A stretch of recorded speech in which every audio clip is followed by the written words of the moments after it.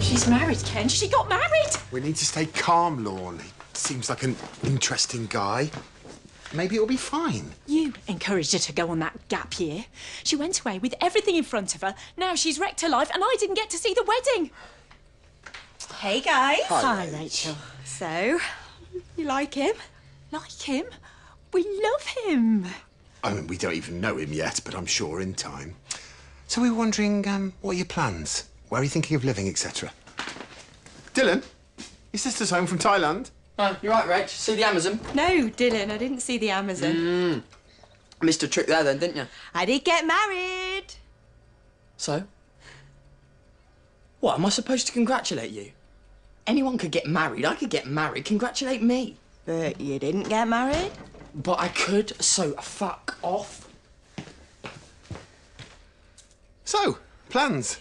Cuckoo and I were thinking we could stay here with you. I could switch university somewhere local. Obviously, I'm going to have to reapply.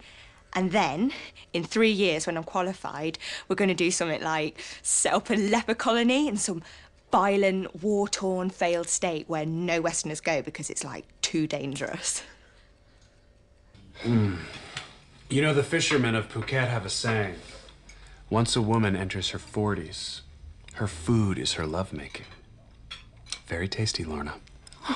Oh, thank you, Cuckoo. You're welcome. What is this? It's lamb noisettes. No. What is this? It's a jacket potato. Jacket potato. Yeah. Well, Lorna, I have to say, it's fucking delicious. Oh, I mean, jacket potato. So, what's with the stupid name? Dylan. Dylan's asking if Cuckoo's your real name. You want to know my birth name? Well, my birth name is Dale Ashbrick. Dale Ashbrick.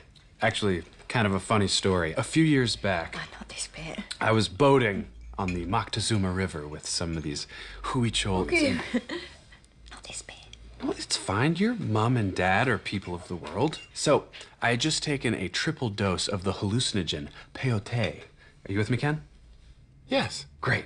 I'm out on the river, and I'm buzzing like a handsaw. Like engine, brain, together, molecules. And suddenly, I realized I am not a person. I am all people. Well, obviously not literally. Hey, I'm not sitting here bullshitting you, Ken. I am you. And I am in you. I'm deep inside you. Right there. Anyways, once I realized I was all people, I decided it didn't matter what my name was. Right, well, if it didn't matter what your name was, why'd you bother changing it? Well, I guess I was just high. Jacket potato. It is just beautiful. I keep pinching myself. Thanks, Mum. You've thanked me already, Dilly. I know, but I'm always so locked up in my head with all these thoughts of existence and shit, and you still look after me and give me cool stuff. I really love you, Mum. You silly, dilly woo-woo. I need you and Rachel to swap rooms. You're fucking shitting me. It's only a room, Dylan. It's my room. I've worked on it. It's got ambiance. Is ambiance a new word for smells of wank? I don't wank. I don't. Mum, I have never wanked. Of course you haven't, Dilly. Do it for me. Do it for your mum.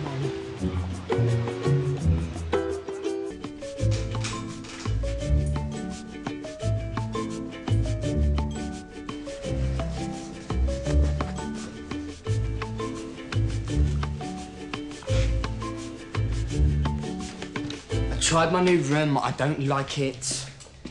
Give it a bit longer than 2 hours, eh, Dylan? Ken, why are you sitting in the dark? This Cuckoo guy is ruining everything. Why can't we just pay him off, send him back to Thailand? Dylan, he's Rachel's husband and we all love him. Why does he want to be here anyway, living with you two and married to Rachel, who, I don't want to be rude, but is a massive dog? Just give him some money and he'll be out of it. I would be. I'm going to pretend you never said that. Cuckoo's family now. You know, this is the man who will father our grandchildren, be there for us in our old age, carry father's coffin. Tell him, Ken. Ken! What? Yes, Dylan. It's an absurd idea.